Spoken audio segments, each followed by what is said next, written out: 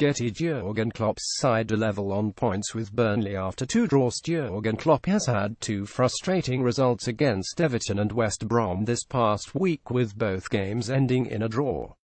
Having outplayed Spartak Moscow with an emphatic 7-1 win just 9 days ago, there was optimism that Liverpool would walk away with 6 points.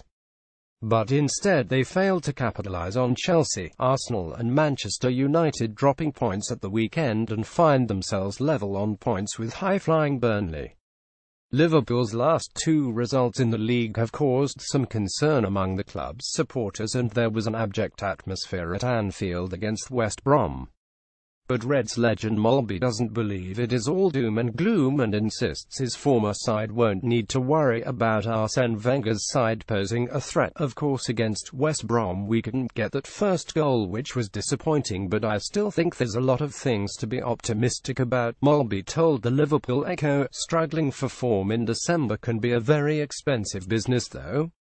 We've got 4 games left before the turn of the year and another quickly into the new year, and we'll be looking for 12 or 13 points out of 15. GETTYJurgen Molby claimed Arsenal won't pose a threat to Liverpool this season. We need to find our energy. There's no right or wrong way to rest players.